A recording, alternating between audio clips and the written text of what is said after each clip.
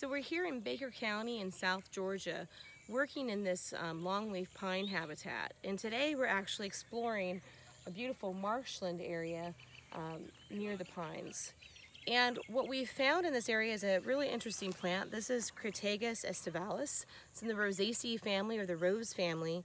And what's unique about this plant is that it has some really long pointy thorns. So in the past, native peoples would use these thorns to treat skin boils, basically as a needle to lance those boils and abscesses.